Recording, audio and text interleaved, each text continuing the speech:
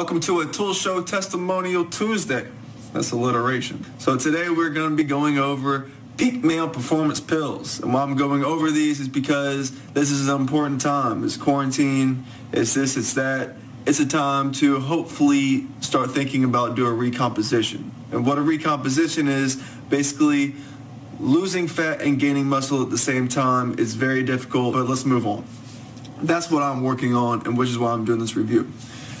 Your T levels have to be optimal for this to occur and to put on muscle and to yada yada yada. That's where these come in. I've basically been using these not as a cheat code, but as an enhancer. Basically, I'm going to go over these pills, what they've done for me, and see if they're right for you. I apologize for the hat, by the way. There are not many barbers working during quarantine. You know what?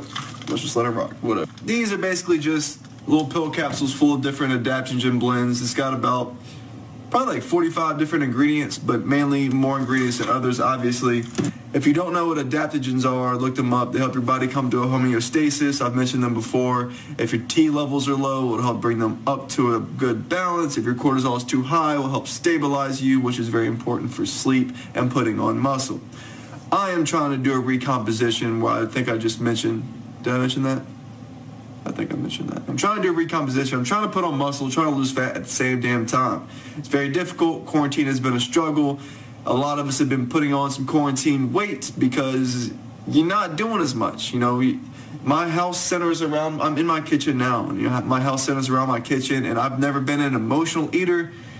But no, less about me, more about this. The only reason I'm telling you about these is because they actually did give me some morning wood for the first time in a long time. I've basically abused my body and adrenal glands over the past couple of years trying to get ripped, trying to get super lean because, I don't know, it was kind of fun to. It was fun to see the results. But then I realized your 20s and 30s, your testosterone should be at its highest.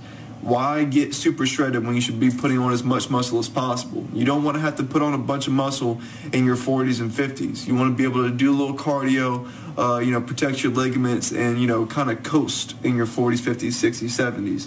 So your 20s and 30s and early 40s are prime time to put on some muscle, which is what I'm starting to do now. And it feels good. But you can only do that if your testosterone is high enough and your cortisol is low enough and you're getting the proper amount of sleep, obviously, to be muscle building mode. So that's why I had to start taking these consistently. Since I started taking these, my sleep's improved. I'm able to kind of relax and chill myself out. Sometimes I'm in workout mode and I'm like, I gotta go work out and relieve the stress.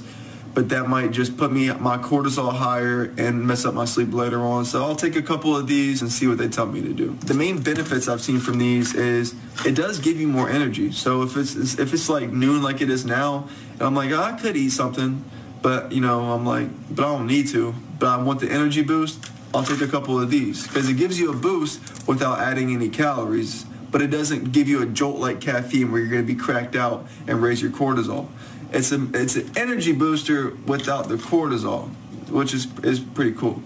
The next thing is, the other benefit is it did raise my T levels. In a recent video, I got morning wood the first time I took this, for the first time in a while. So I know they work for me. However, my friend took them, but he didn't notice much of a difference because his T levels are already fine, so they're not for everybody. But he doesn't train. He does some training. He walks and does stuff, but he doesn't train. He's not trying to see significant progress in muscle gain. So they're not really for him. Who they're for are people that are trying to raise their T levels or lower their cortisol, get better sleep, and hopefully do a recomposition, in my opinion. Another thing I've realized, they have increased my cardiovascular endurance, mainly probably because when I'm in a more calm state, I'm able to do more and I'm not stressing myself out and burning out quickly. And they obviously help muscle, and they obviously help strengthen muscle because if your T levels are higher, you're going to feel stronger, and if you're getting better sleep, you're going to feel stronger. Do they melt away belly fat? I'm not sure because it's something very hard to tell, so I can't really speak for that claim. But if you're staying at a calorie maintenance, getting in good training, you're probably definitely burning belly fat. So these things are awesome. I abide by them.